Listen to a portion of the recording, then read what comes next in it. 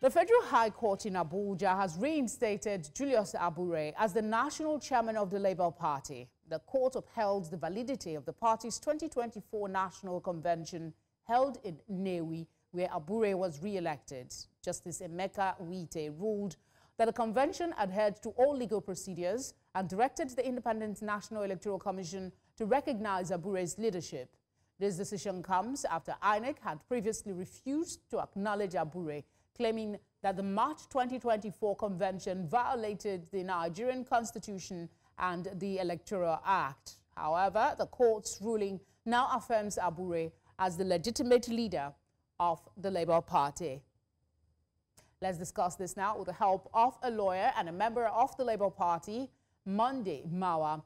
Monday, thank you for giving us your time. Let's just kick off with this new ruling. On the one hand, INEC initially was against recognizing him. Now the court has mandated. What is the validity of this ruling now, and how will it impact events in the Labour Party going forward? Well, thank you.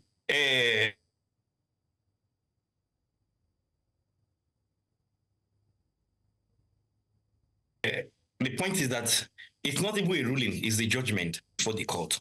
And the implication of that is a confirmation to what some of us we've been saying for quite some time now.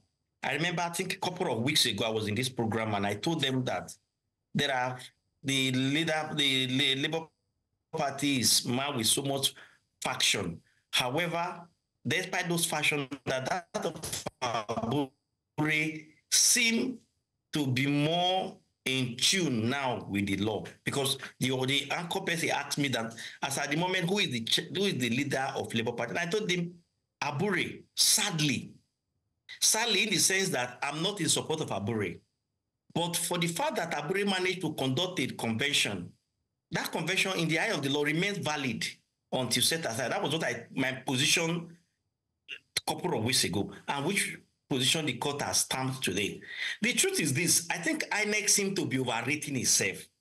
And with the greatest respect, there are fine lawyers in INEC in their legal department. What I want to presume is that those in the political department of INEC don't seek advice from the legal department, or they give advice and they normally refuse to abide by the advice. Because INEC, by the tenet of Electoral Act, is only an observer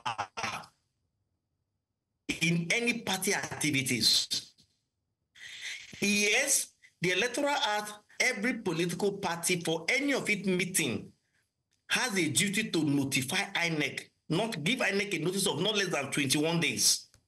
Now, but having given INEC that notice of 21 days, whether INEC now decide to attend or not is exclusively at their discretion. So no political party now has the power to now begin to put rope around INEC, the neck of the INEC officials, and begin to drag them in to attend their political meetings. So because the argument of INEC over the period has been that, the NEC, the convention held by Abure-led faction in Nnewi, we did not attend. And so because we did not attend, it is not valid.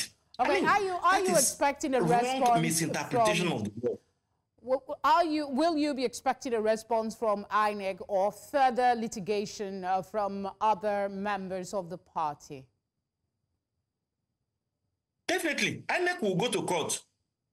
Unfortunately, my advice for them is that if they decide to go to court, they are going to waste their money. Not just their money, they're going to waste taxpayers' money, because first, they are acting as busybody in this case. Why do I call them busybody? The issue that borders on Labour Party does not concern INEC. INEC is only an umpire. Now, but what they now do these days is that when they see that there's one big figure in the other side, they tend to sway their way to the other side. The position with INEC is that, Peter Obi did not attend the convention. Stakeholders did not, the stakeholder did not attend the convention. That is not the business of anybody. Peter Obi is not the Labour Party. And so as long as the Abure-led faction, which I'm also fighting against, gave notice, the duly notice to INEC, the convention remains valid, and INEC has no power to say we are not going to recognize it. All right, before I talk about stakeholders, before I talk about the stakeholders of the party, maybe the caretaker committee, I'd like you to, for a lot of people, I'm asking you this because you're a member of the Labour Party as well as a legal practitioner. Could you demystify the maze that is Labour Party faction for us, if you can, in maybe a minute? Which faction is which? Who leads which? Because as it is, there is, you know, very huge confusion as to what constitutes a Labour Party leadership today in Nigeria. Sincerely speaking, you are correct. If anybody's, the Labour Party today is like this what we call these beans, cake beans, or what they akara, the local part they call it akara. Once you drop it into the oil, it's scattered to different direction. Labour Party is like that today. Now, first, we have the Julius Abure-led faction. Then we have the Lamidi Apapa-led faction. Then, not too long ago, we heard about another man, one Mr. Kalitu Sokafo, who is now so claim that he's the authentic national chairman of the Labour Party. The faction is there.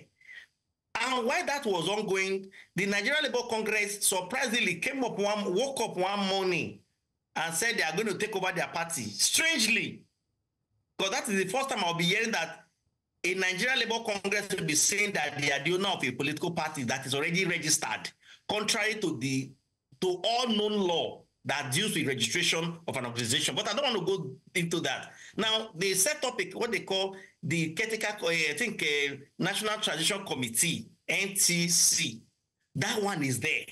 While that was still ongoing, Peter Obi, the presidential candidate of our party for the 2023 election, and the governor of Abia State, Mr. Alex Oti, convoked a meeting in Abia State.